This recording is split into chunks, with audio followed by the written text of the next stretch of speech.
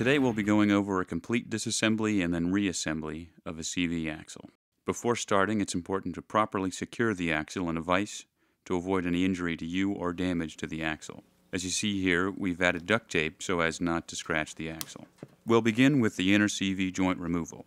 The inner joint is the easier of the two to remove, and if you need to remove both, you should always begin by removing the inner joint. First, we'll need to remove the clamps from the inner boot. No special tool is required. Most types of bands cannot be reused, so no need to save them. Once the bands are removed, the inner boot slides off the joint and out of the way.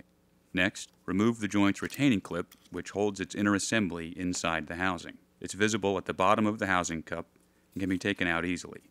Once the clip is gone, the housing will slide right off, leaving the inner assembly still on the shaft. For the sake of visibility, the excess grease will need to be wiped clean.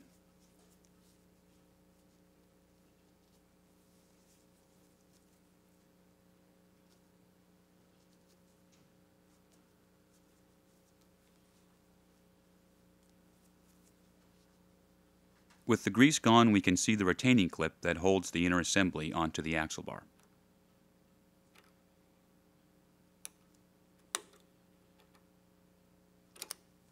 Using a special pair of pliers, the clip can be spread apart and removed, allowing the assembly to come right off the shaft.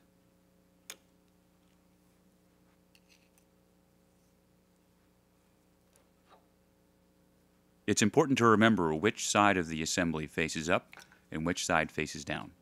You'll notice the sides are not the same and therefore need to be put on correctly in order to work.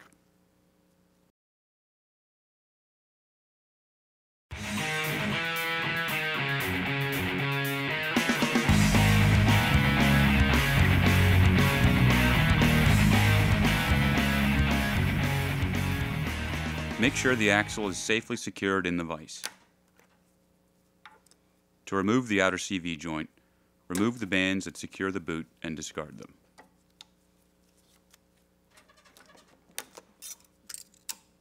With the bands gone, the boot can be moved out of the way so the grease can be wiped off. Removing an outer joint can be difficult. Some Polaris axles are designed differently and are serviced like the inner joint, but for all others, this is the only way to remove an outer joint. With the joint facing down, leave the outer nut on but sticking out beyond the edge of the threads. It can be most helpful to start by tapping the outer nut with your hammer like this. By doing so, the inner ring will tend to center itself around the shaft, making the joint removal possible. Bend the joint away from you, exposing the inner race or star-shaped piece. Hold the tack hammer on the exposed race and strike the other end of the tack hammer instead of striking the joint itself. It's important to begin with light taps that help center the compression clip, as you see here, before increasing the intensity of the blows. Eventually, the joint will come off.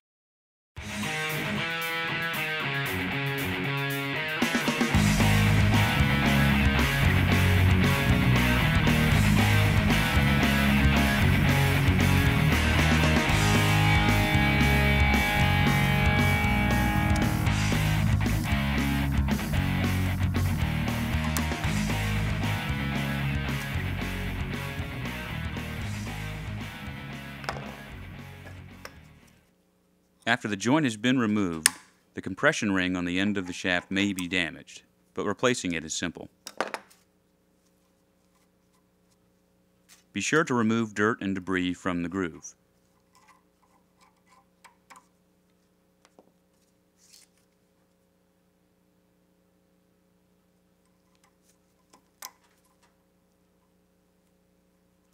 It should be noted that a new ring may need to be reshaped to properly fit the groove.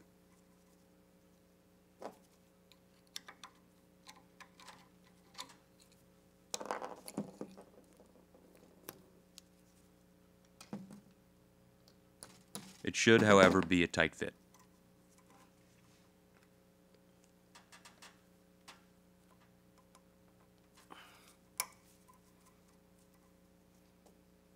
Secure the joint in the vise and carefully place the shaft into the joint rather than the other way around.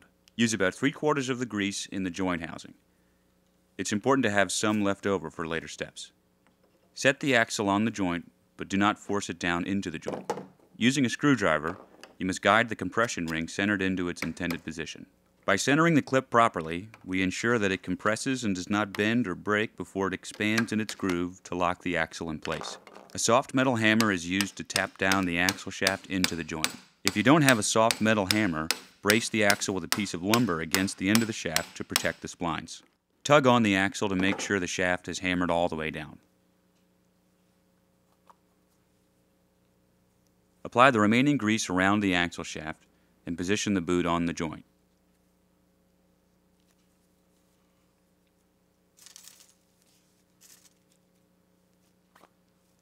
Before installing any bands, always remember to burp the boot. Wedge a flathead screwdriver between the boot and the axle shaft. Doing so releases any excess air to prevent the boot from ballooning or collapsing during use.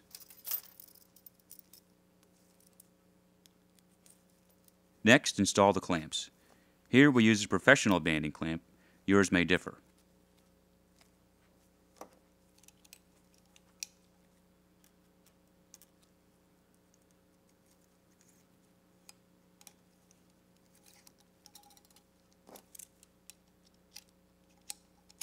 Whatever type of band is used, make sure the boot is tightly secured. Make sure the bands do not slice the boot during this process.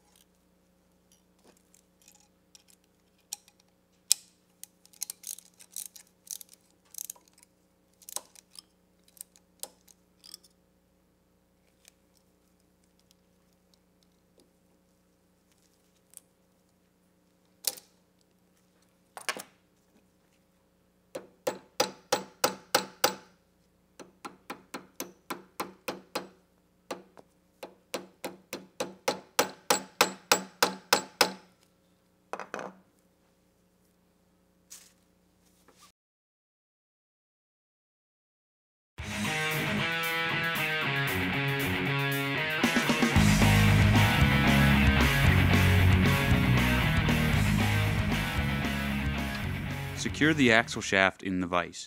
Always remember, put the boot on the shaft before the joint. Keep in mind which side of the inner assembly is which. The flush end of the race cage should face inward toward the other joint. The recessed end faces out. Slide the assembly onto the shaft.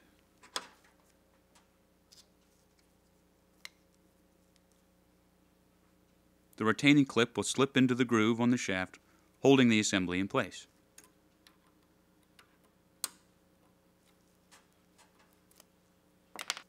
Remove the shaft and secure the joint housing in the vise. Empty 3/4 of the grease into the housing cup before inserting the shaft. Align the ball bearings within the tracks inside the housing. With the shaft in the joint housing, the retaining clip snaps into place easily. No tool is necessary to do this.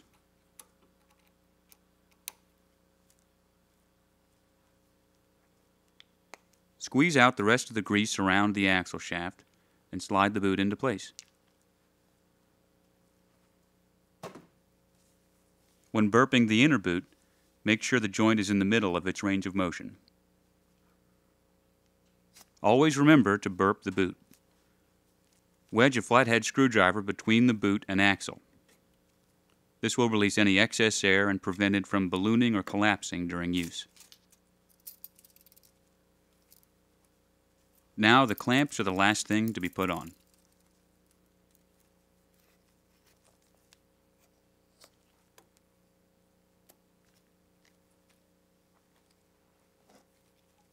Just like with the outer joint, the clamps need to be tight. Be careful not to slice or damage the boot.